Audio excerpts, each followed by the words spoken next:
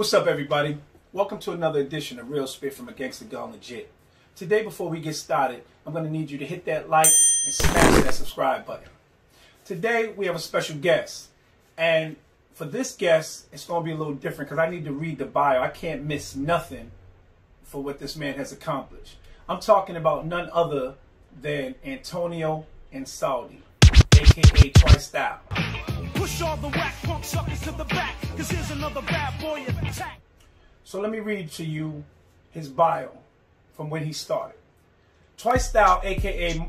Marco Antonio Ennis, also known as Antonio Ansaldi, which is the name of his clothing line.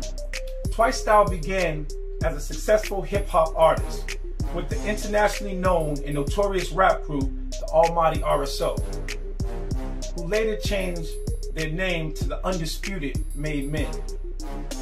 He's been signed to 7 major record deals: Tommy Boy, Epic, Virgin, Def Jam, Restless BMG, RCA, and Interscope. He's written hooks for and recorded hit songs with platinum artists Faith Evans, Dionne Warwick, Ray J, Master P, Big Pun, Mace, Mobb Deep, Nas, Dog Pound, the Eastsiders, Scarface, Bone Thugs and Harmony, M.O.P., Gangstar, 8 Ball and MJG, Queen Pen, Foxy Brown, Total, The Locks, Teddy Riley, Tupac Shakur's group, The Outlaws, among many others.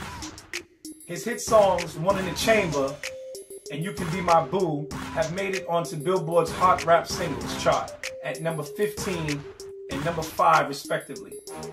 Please welcome my man, the one and only Antonio Ansaldi. Please, bro.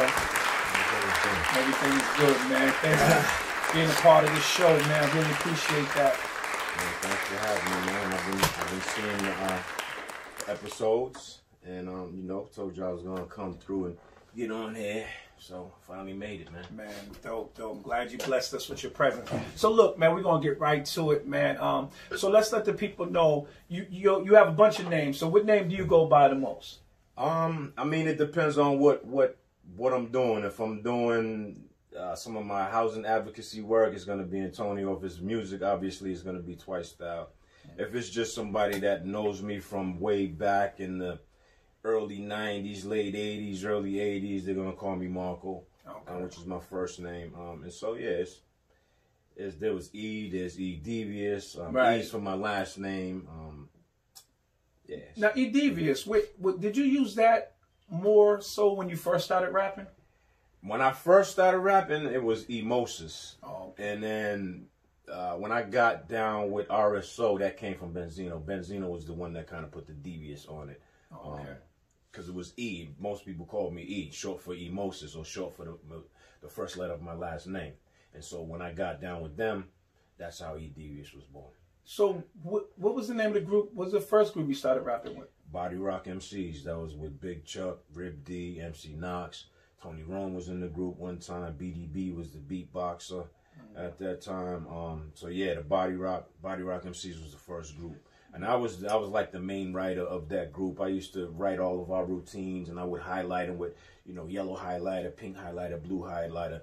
I would write it, and I would highlight everybody's part. Like your part would be blue. So anytime you see blue, that's when you come in. Anytime you see yellow, that's where the next person. So it was. Oh, so you was an organizer at a young age. Yeah. I need organization. That was always.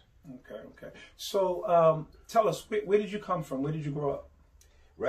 Grew up right in Dorchester, right around in Dorchester, the streets of Boston, Roxbury, Dorchester, man. Mattapan, originally the South End. When we first came in from Honduras, it was the South End. My grandmother was renting a house down there, and then she bought the house in Dorchester. We moved up to Dorchester and grew up there. Okay. So what year are we talking about when you started, when you knew that you had the talent for this rap thing and you took it seriously? When would you say you took it serious? I took it probably serious in '79 when I had an opportunity to write a song, or it was like a contest for WIOD. They were having a contest. You had to write something about the station.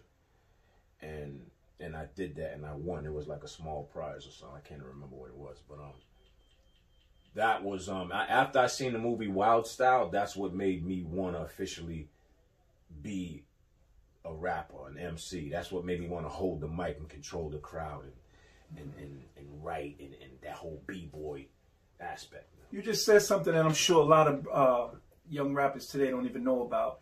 You said MC. And MC is totally different than a rapper, isn't it? I would say so.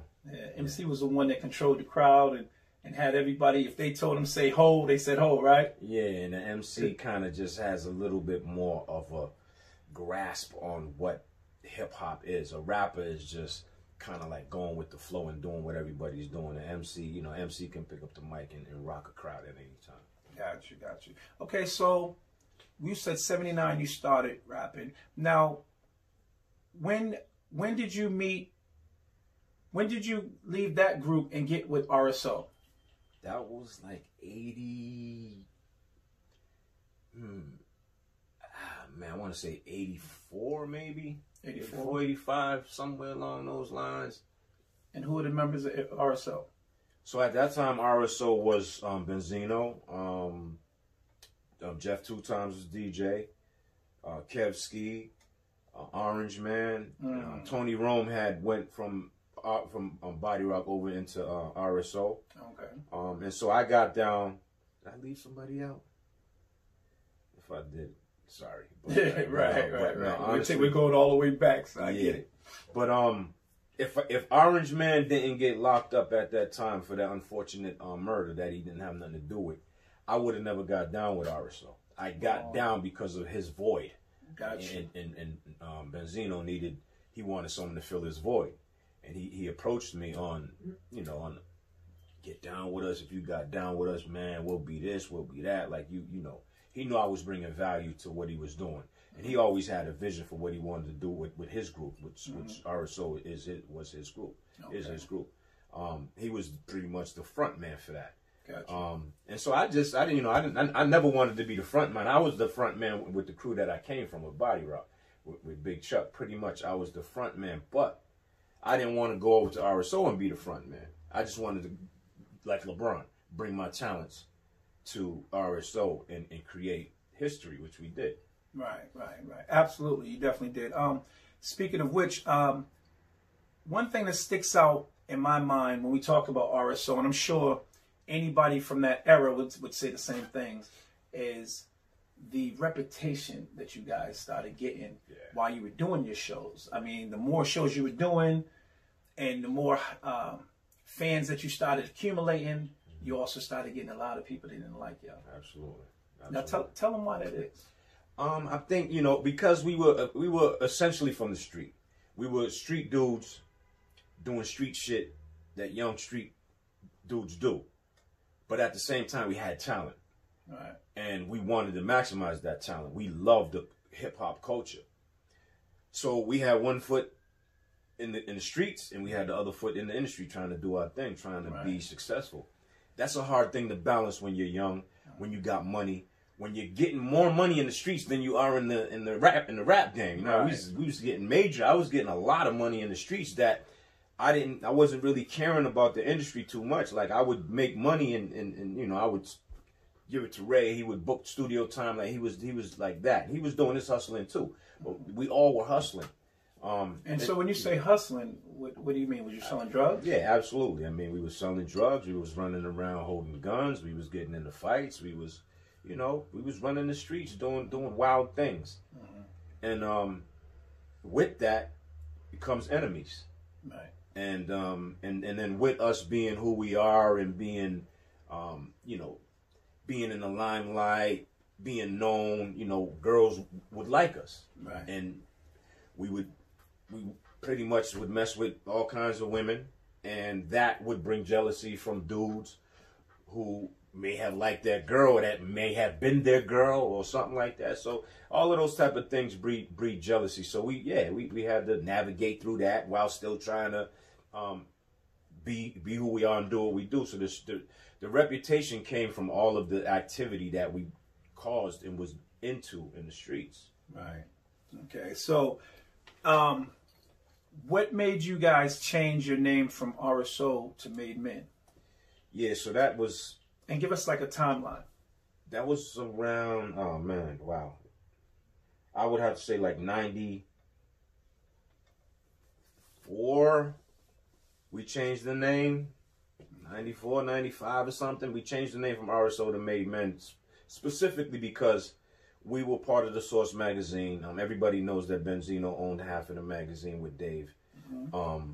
He did a lot for Dave to be successful with that magazine. A lot of people give Benzino a bad rap in terms of, and one thing about me, man, facts, I don't distort facts. And I don't care if, like if me and you didn't get along, I could, things that are facts, I wouldn't discount that because we don't get along or because whatever it is. Facts are facts, you know what I mean? And people, a lot of people need to understand that he did contribute a lot to the success of the Source.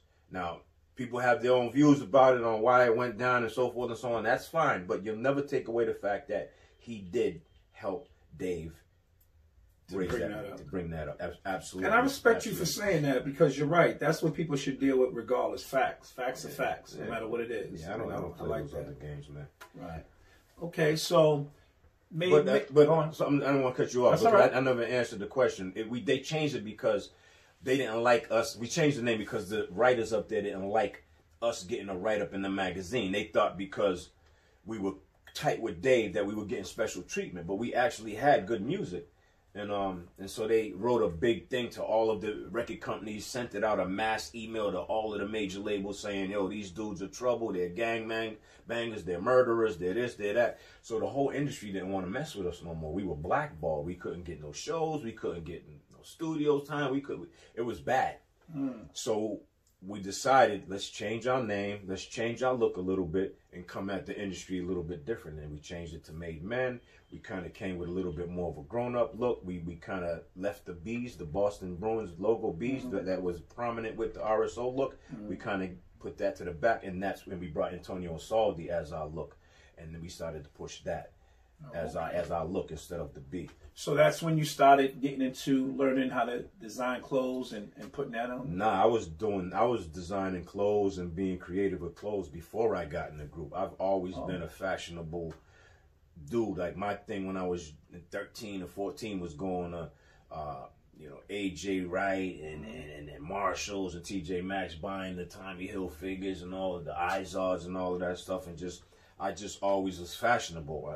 Matching my clothes, my belts, my socks, and so I took that whole persona into Made Men and cultivated the Bruins look. Now I didn't specifically come up with that, but I helped advance it and make it, broad, and that's what we were known for. Right. You guys were known for those leather jerseys. That's something that you designed? Yeah. All of those things was from my pen, and putting it to the paper, and then going to High Voltage was downtown. Tom used to own it. He had the connection with Rosanna, who's my partner. But she, at that time, she didn't know us. He was the middleman. So for years, we was going to him with my designs that I drew and saying, this is what we want done. And he would go to her and say, this is what they want done. And then she would make it, and he would come back. He would sell it to us, but put his price on top of it. So that went on for a long time until I got tired of him making all of that money, and I demanded to meet her. He didn't want to let me meet her. He was like, she'll never want to meet you. She's classical. You're too street, blah, blah, blah. One day he wasn't there. I went and asked one of the dudes that he worked for. I kind of hemmed him up and told him to give me the number. And he gave me the number, and I ended up meeting Rosanna, and it was totally opposite of what he was saying. She wanted to meet me because she was like, you're the dude that I've been making all these stuff, these bros. She's like, wow. And so by you playing into the Made Men persona, and you went there and said, look, you're gonna show me who this is, or something will happen. Yeah, that's the shit that we used to do. That was the street shit. That was the 1 foot in, 1 foot out. I got it. So, okay, so you got the brand started now. You're wearing it now. You have the Source, and you guys are getting. I mean, every time you open a Source, you see another one of you. Started the bulletproof vest. You have that going on, and I think you had a lot of celebrities at the time. When if I can remember, I know I seen Tretch in it. Tell me who else you had in that. Oh man, Tretch, Ludacris wore those, Trick Daddy, 50 Cent. Ja Rule. Oh, so that vest that 50 was wearing was one of yours? Yeah, the one that had his name on it. Yeah. In the wheelchair, Many Men. Man, in that video, yeah. That shit, if it wasn't for rain, joy wouldn't feel so good. He had asked for that at the time. And so we just put his name on because he was making that video. 50 was coming up at that point. Right. But yeah, I mean, that vest, that came from the mind of Tang the Juice, who's my cousin as well. Oh, okay. And he, when I started the brand, sitting in my room, he was like, so what are you going to do? What are you going to make that people's going to want to buy your stuff? And he had a real one on that day. We was going through some shit, and he had one on, just happened to have it on while we were conversing. And he was like, yo, what about making one of these? And then, you know, tapping. I'm like, you can't make those with the plates and all that. We can't do that. And he was like, nah, don't do it with the plates. Just make it fashionable, like, so everybody could rock it. And it was like, it was one of those type of moments. And I was like, let me see it. Let me hold it. And he was like, he took it off. He's like, hey, hold it. Do what you got to do. So I dissected it. And, you know, how am I going to do this? And the first one I did, it was leather. And I did put some plates in it. But that was the very first item that we made as a brand to introduce ourselves. That was dope. And look where it is now. What is this, like 30-some years later? Yeah, man. And it's still going. It's been knocked off from Kanye West to Vucci to Maurice Malone to a bunch of new up-and-coming brands that are coming up now. That I just seen a vest the other day that someone was putting out as theirs. Yeah, it's like, you know, that you can't really patent a design per se, you know what I'm saying? You can't patent it like that. So that's why people can make it as long as they switch it up a little bit. If you if you just switch it up a little bit, you're good. It's yours, right. Okay. So what do you like more? Do you like the fashion side, or do you like MCing the rap side? Well, now I like the fashion side more because I had my, you know, I still do music. I still love music. We got some great music coming on right now, but for me, the fashion thing just has a little bit more longevity to it. I just like it better because it's a creative space. Music is too, but fashion is a very creative place for me to be, and I love being creative. Okay. Which one have you had more success with? Man, that's a good question. I would have to. Wow, that is a good question. Man, Pete. But the good thing is that you had success with both of them. I mean, that's a great, you know. That is a good question. But I don't know. I would have to say probably the music. But then that's because the clothes is international too, man. Right. So I don't know. It may be the music a little bit more, maybe a tad bit more. But not much. Yeah, not much. And they've both been good. They've both kind of been working hand in hand. I think one washes the other. One helped the other. Me being in the group helped my brand be able to sprout because I was able to get close to other artists. Right. And in the source also helped me because I was able to have free ads that FUBU had to pay $60,000 for. Right. Maurice Malone, $80,000 for the ones and I was right next to them. And you get it for free. And I get it for free. Yeah, that's dope. That's dope. So, okay, so Antonio Ansaldi, the man with many names. You have so many different hats. You a designer. You know, you have your own clothing line. You're also an actor now. Yeah, I've seen a couple of your little movies you've been doing, and I think you're gonna hit big with that too, man. Because you know, you seem like you got natural talent with that. So, have you completed a movie yet, or?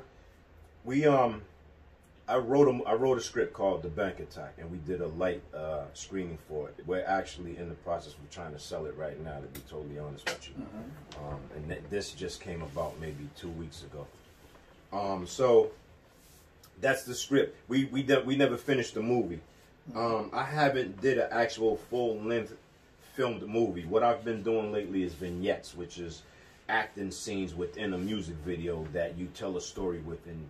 And you tie it together. So most of my videos and songs that are coming out now are laced that way because it's allowing me to bring other actors in, keep writing scripts, something that I love to do, and keep developing it. So it's just getting better and better as we go. As I build that and as I come into some more resources, I'm going to start to get into complete full films. Okay. Well, I seen something by you. So explain that. You said, what is it called? Was that a short film? Vignette. Vignette. Yeah. That was for the music video. But I seen something that wasn't a music video. You were a drug dealer and playing a role What was your name in this, man? Just don't need them. Yeah. that way, you might have been looking at Trap Life or Once Upon a Gun, maybe. Those are vignettes. Oh, that's the vignettes. Yeah, that's it's a music video that let's say you got a song. Most songs may start out with a 4-bar intro. Then you got 16-bar verse or 18 or 12-bar, whatever you want, and then you got the hook. Then you got another verse, and then you got the hook. So what I'll do is the first hook in the first verse will be a music video, and before before the hook comes in, it'll be acting scenes, and then it'll go back to the music video. Then it'll stop. Then it'll go to acting scenes. So that's what you was watching. It was a music video with acting scenes. R. Kelly used to do it a lot. With I remember that with the closet thing. Okay. So sort of vignette. And those are fun to do, man. Right. Yeah, because it seemed like you was really believing that road too. You was making it. How do you say it? How do you go? Donito Montana. Donito, huh? Yeah, Donito. That was cool. So, so you have more of that coming? Absolutely. Yeah, okay. We're getting ready. The next one is called Kill Shot, and we're gonna start filming that in March. Okay, Kill Shot. So, you said, that you had 1 foot in the street and 1 foot in the industry. Yep. What made you get both feet out and go 10 toes down into the industry? And when did that happen? That happened, I would say, right around when, a little bit after Latifah signed us, because it kind of got serious when Latifah picked us up and put us on Flavor Unit. And so because she was the way she was, we had to kind of get serious about shit, because she was flying us places, she was booking stuff for us to do. And we needed to be there, and we had to chill out some of the shit we was doing. So I think right around after RCA is when started to try to take. I don't think we ever totally took our feet all the way out, but you start lifting it out and starting to try to realize you got to balance. Life is a balance, and that's really what it was about, trying to balance the shit to be able to get further, because when you don't, then all your hopes and dreams go down the drain. I see a lot of that happening these days with artists. They're really talented, but it doesn't come to fruit because dudes refuse to take that foot out the game. Do you think the rap scene in Boston is dead, or you think that it's alive still? It's definitely not dead. It's definitely not dead. Boston has a lot of talent. To me, Boston's problem is artists, when I say that, are competing blindly. Competing, and when I say that, I mean like competing in a way that people don't want to realize. If somebody has a better opportunity, pull back on your shit and invest in that person who has a better opportunity, and from that, other people can get on. Like everyone else does it. Like Wu-Tang did it. It goes on. Like people put their pride to the side, and everybody in Wu-Tang didn't blow up at the same time, but they all had successful careers because they was cool with Meth going first. Meth was that dude. Nobody, Raekwon and them wasn't jealous. They knew their time was coming. You know what I mean? Like Tony Starks and them, they didn't care. They knew they all had successful careers, and Boston could be the same way. But I just think Boston's worrying about, nah, I ain't helping him because he's gonna blow up before me. Boston's smaller, so you know everybody. No, I agree with that, man, 100%. I was thinking recently that and it goes kind of what you were just saying, if we could get behind that one hot artist, everyone just pull for him to make it, and then, like you said, have that mentality that once he's up, then it's the next one up. I think that this city could do it because there's a lot of talent out there. A lot of talent.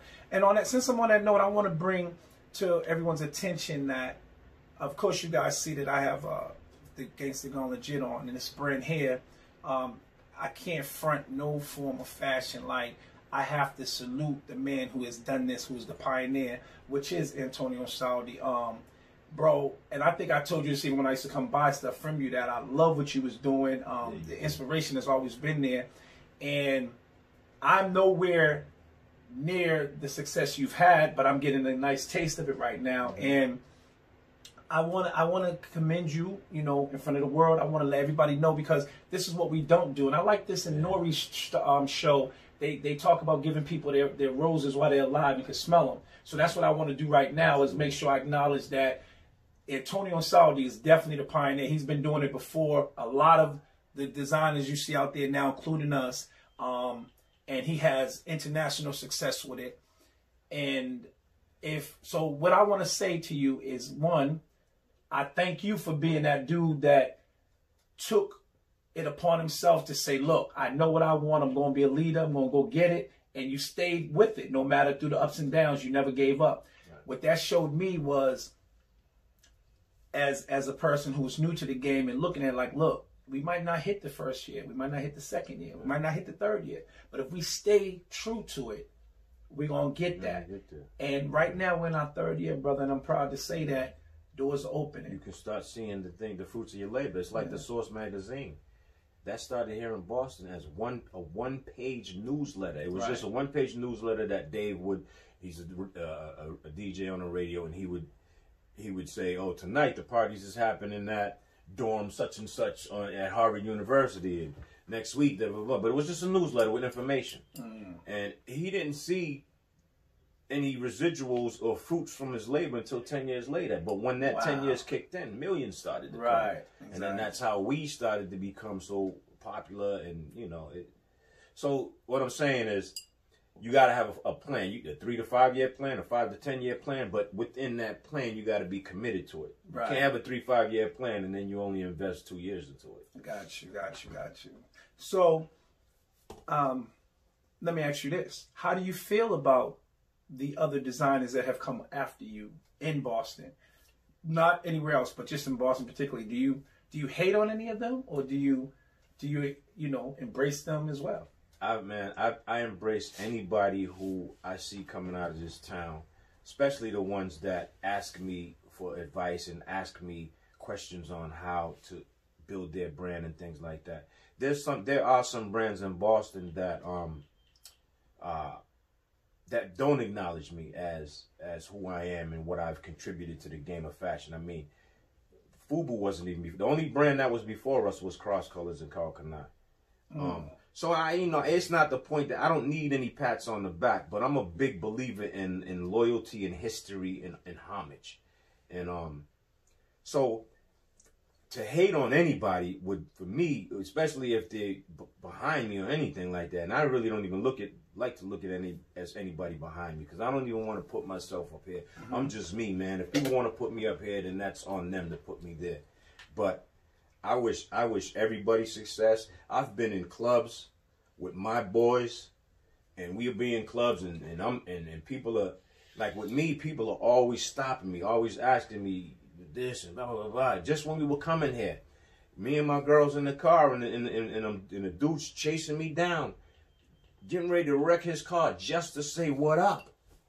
And I'm not interested in things like that, man. That's just a bit much, because I'm a man who, I'm not going that far to say what's up to any man.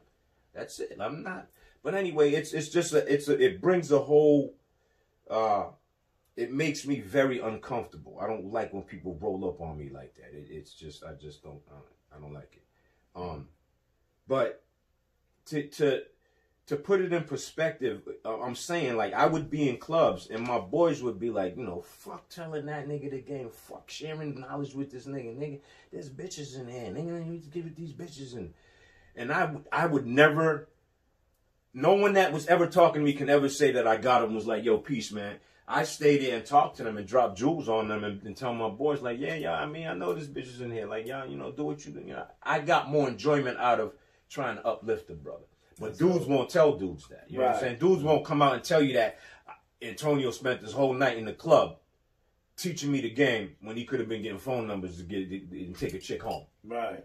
They won't tell you that. Nah, because I never heard that story, man. But I will say, I have heard the others. Yeah, you hear the sucker shit. And that's what, and then niggas will be like, do you hate on anyone? Nah, I just tell real shit. That's all. And if it's hating, if you think it's hating because I said some real shit, I don't know what to tell you after that. Right. No, I get it. Not like that. So all right. So I want to go back a little bit before we go forward and talk about what we're doing today. So did you ever get arrested for any of your street? Yeah. Plenty of times. Plenty of times. Plenty of times. Okay. Did you have a good time? Yes. Yeah. Yes. In Boston, plenty of time. In Connecticut, New York. Yeah. Okay.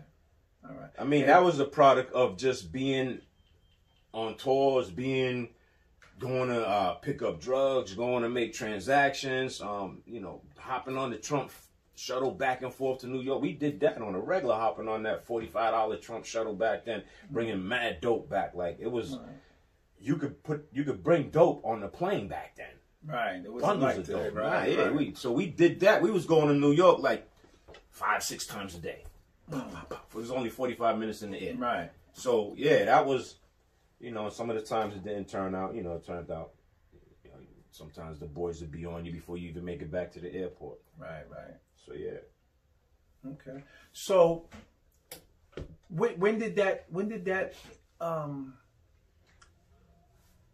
did you come to the terms to say, you know what, man, fuck this street shit. I'm gonna focus on this, and I can get the same money through my talent. Was that when you got with the Source and Latifah on Tommy Boy? Yeah, I mean, that's you about know, the same time? yeah, because we started getting record deals. Once we started getting record deals on the merit of our music, man, it felt good. Because one thing, we knew how to make good music. That's one thing nobody could take. I don't think anybody could. I don't think there's someone out there. I'm gonna agree with you on that. I don't think there's someone out there that could say the production, the lyrics. It was dope. It was. You complete. could say what you want about our attitude right. and all of that, and I didn't like them because I don't know, he fucked my girl or he beat my uncle up or whatever. But you can't take nothing about our music away from our music. And what was it that everybody didn't like? Because that's pretty much what you heard. Like, man, fuck them RSO dudes, man. Like, I just think we was hard to beat. You know what I'm saying? In a lot of different areas, we was hard to beat. And when you're hard to beat, it frustrates people.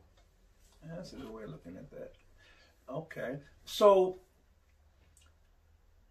speaking of Made Men, RSO. So now we're done with the RSO period. Let's go into Made Men. Mm-hmm. So Made Men was you, Benzino, and Cool Jesus. Mm-hmm. Okay.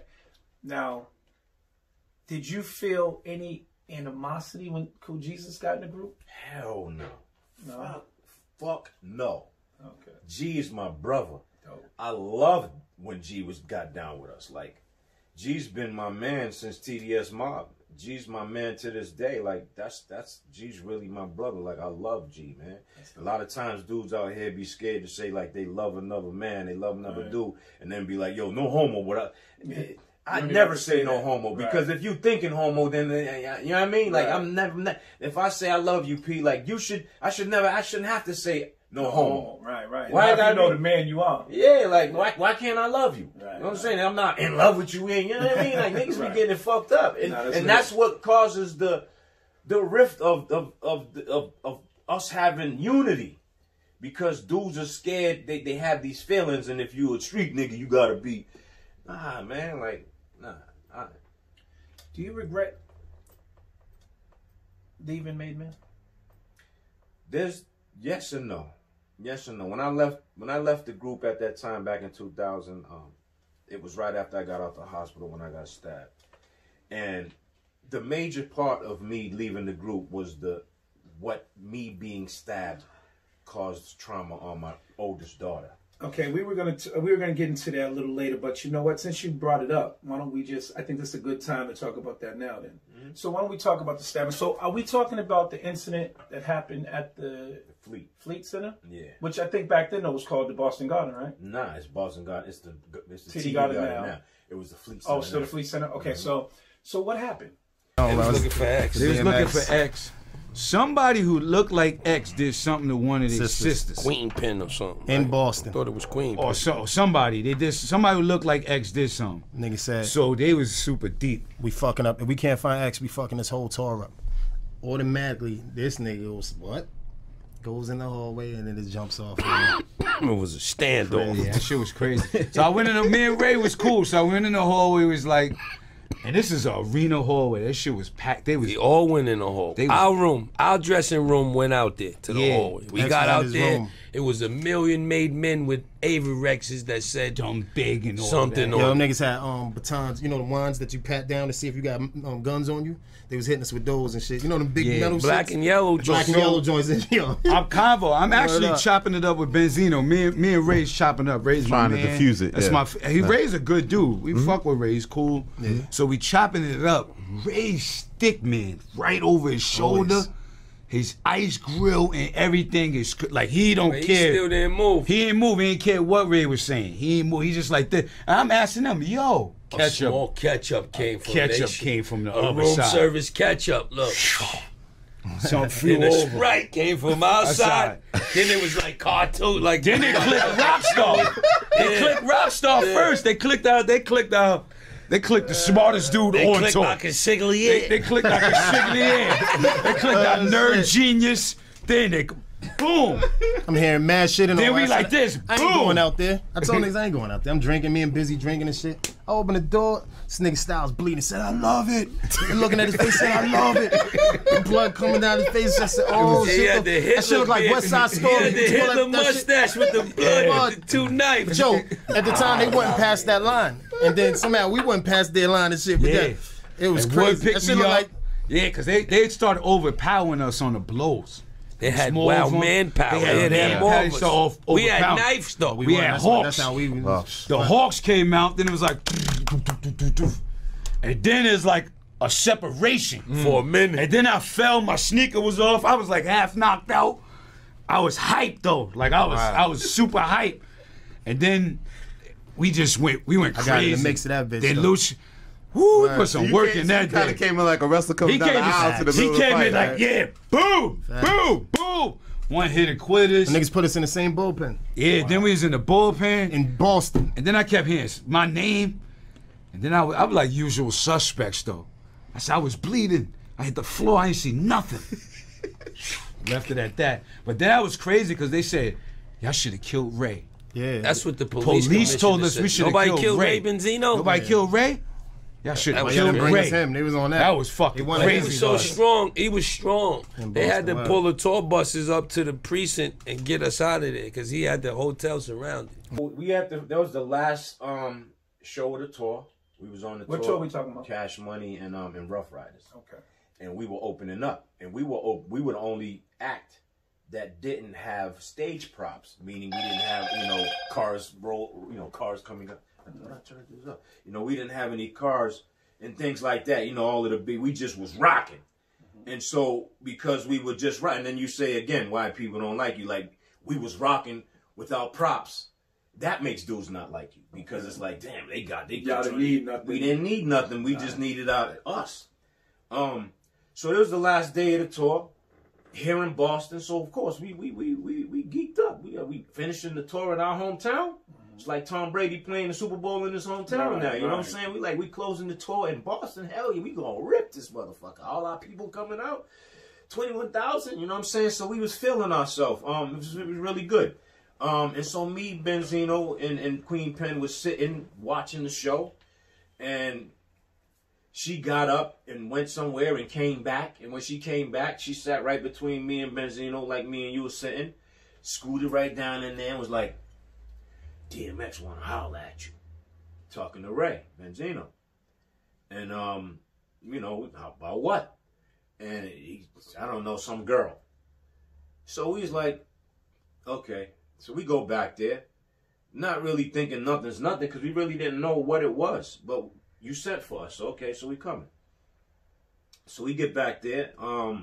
He doesn't come out. He doesn't come out the room when we get there. And the Locks come out. We was really cool with the Locks at that time. We just did a song with them. I did a bunch of their... What song was that? Tommy's Theme. It was on the Belly soundtrack. That went gold. It went gold and we gave them the plaque. Nice. We could have kept the plaque because it was our song. Right. But again, we was in the streets. We didn't give a fuck about a plaque. Like now, right now you know you had it. Yeah, but we didn't. We gave that to them niggas, man. Right. And so they came out and they didn't come out like, yo, we was trying to find out what's going on. Styles P even was like, yo, what's going on? Because we was really tight, man, real cool dudes. And somebody on our side threw something over the top from the back. While me, Benzino, and Jada, Styles, Sheik, you know, and the rest of the couple of dudes they had with them. And when that happened, someone on their side picked it up and threw it back. And then it just turned into a melee. Now, in the back, if you ever been to the Fleet Center, if you stand in that back hallway, if you stand in the middle of the hallway and go like this, you could pretty much touch both walls. Okay, so it's tight, yeah. Okay. And now you're talking about 60, 70 dudes back there. You know, dudes got all kinds of weaponry in their hands, you know, mops, brooms, the spray things, the wands that you check people at the door. Like, people had all kinds of shit. And then somebody came through and threw them some knives in the middle of the fight, and then, you know, it got crazy. And I got stabbed that night. Someone else had knives and gave it to them. Someone, one of their crew members went and got a bag of knives and came back and gave them some knives. Wow. So then once they started stabbing, you know, trying to stab people, I ended up getting stabbed in my back. We was beating these niggas with our hands against those knives. We was beating these niggas bad. They'll tell you that in their fucking interviews. I've heard a couple of them say that. Yeah. And so, and then, and even then, when that had happened, a lot of people was like, "Oh, Rough Riders fucked up RSO finally." People was happy for thinking that happened. That's a fact. Niggas didn't fuck us up, man. Bottom line, I'm sick of these interviews with niggas. I'm sick of these interviews with niggas with the, and Locks fucked y'all up. Now, well, ask the Locks who fucked who up. Like, it comes down to that, man. And for me, the fact that DMX didn't come out the room when he sent for us, as a nigga from the street, I don't respect that. Nah, how could you? I don't respect that. You can't send for no... You can't send for a man or men, and they show up, and your men's is out on the front line, and you hear that, and you know that, and you fucking still don't come out. And then niggas like, "Oh, why you dissing the Locks?" No. I never dissed the Locks on that song. Like, I responded to the truth. Styles P didn't stab nobody. Styles P was like one of the first niggas to catch it. So, but, you know, niggas want to get on their records and talk shit. I was the only one that was gonna respond to that. Nobody in Boston wasn't gonna respond to that. You know why? Because niggas in Boston would rather leave the porch light on for the Locks to think that the Locks is going to put them on. Niggas would rather be groupies than to say, fuck that, man. Like, it's just funny. There's a lot of funny shit that goes on here in the mentality of niggas here and what niggas will do and how much cock niggas will put in their mouth thinking that they're going to get on. So, it was a lot of people in this town that was upset with me when I said what the fuck I said about it. My thing was like, this song was called What You Need to Know, What Else You Need to Know, or something like that. And my shit was like, what else they didn't know. We're the underdogs of this industry. We're the dudes in this industry that dudes always felt like our music wasn't good enough. We just beat people up. But it was the opposite. Our music was very well good enough. And so we get the bad end of the stick because people just think we was bullies. We wasn't bullies. We just wasn't no bitches. Right, but you guys came with the name Made Men, with this gangster persona, with 50 to 100 men behind you wherever you go. You're beating up other artists. See, you all wasn't just beating up niggas in the street. You was fucking up artists, and let's be real. But we wasn't fucking, we never fucked nobody up just for the sport of it. Anybody that got fucked up had it coming. There was a reason for it. Well, let's talk about, I'm on something. I remember something in Miami. What happened to, I think I was there. I was there, but I don't remember the detail. But I remember an incident with Fat Joe. Yeah, that was busting their head. Yeah, again, it was our turn to rock. That's what I thought. He didn't get off the stage. He didn't get off the stage, and he was treating us like fuck them niggas. You know what I mean? Because we wasn't on his level in terms of what he thought. Right. And so shit happened, and he had to realize, nah, nigga, get the fuck off the stage. It's time for us to rock. Right. And so if that's being a bully, I don't know. We just, you know, that was just us. Fuck it. Do you regret some of y'all's actions? I mean, there's some things that obviously when you move forward in life and you look back at things, there's things that you could think you could have done differently. But in those moments, in those times, it didn't happen that way. So to really regret things, I mean, I wouldn't even want to say that because, I mean, whatever happened, and it kind of like made me and us and everybody who they are, man, and those things. I mean, even that incident with Fat Joe, if we just sat there like this and just waited for him to finish rocking, to us, that was like he could just basically do whatever to us whenever he felt like it. And we were men like, no, this is respect level right here, man. You're going to respect this. And we was carrying Boston on our back. And we felt like Boston gets the short end of the stick. And we're going to end all of that. And y'all was trying to prove that to the world. Yeah. I got you. Yeah. So you were supposed to get to a point, I think we both lost what we were talking about when we were talking about the stabbing. You were talking about what made you, I asked you about regretting leaving, and then you were talking about that. Yeah, so that. Ultimately, I got stabbed in my back 3 times. And so I went right to the hospital that time. You know, it was really close to my spine. The whole time when I'm in the emergency room, the cops is telling me I'm going to die. The D-boys is in there. They're like, yo, listen, you're going to die. These dudes stabbed you. Tell us who it is. Now, you know as well as I know that that's not going down. You get stabbed, you take that. You're going to either do nothing or you're going to do something. But one thing you're not going to do, I'm not going to do. No one that I fuck with is going to tell who stabbed. I'm not going to sit here and be like, yeah, they stabbed me. Whatever happened, I was involved in some shit. I was in the middle of a melee. It's possible that I could get stabbed. It happened. But the thing was, the D-boys was telling me, you're going to die, just tell us who did it, blah, blah, blah. My daughter is 13 at the time, and she's trying to get through their legs to get to the table, the stretcher that I'm on, because they had me all strapped in on some don't move. You know, I couldn't move because I got stabbed in the back, so they figured. Don't want to make it worse. Right. So I could only turn like this and see my daughter. I couldn't turn my whole head. I could only go like this, and I could see her crying and crying. And I'm telling them like, yo, I don't know who fucking stayed. Even if I did, I'm not telling y'all. So move. But you're gonna die. All right, well, let me die, but let me see my daughter before I died, and if that's what's gonna happen. So they wasn't taking no for an answer. They kept pressing and pressing on. My daughter finally was like, fuck it. And she's still feisty to this day. She's like that. She was like, fuck that. She went through their legs and got up to me and got right here on the bed and just was bawling out, and crying. And I was having her little sister at the time. And she just was like, Daddy, all your friends is out in the lobby. And that pissed me off because I wouldn't have been out in the lobby. Now, I know some of my dudes was out there trying to put some work in. And I'll say this.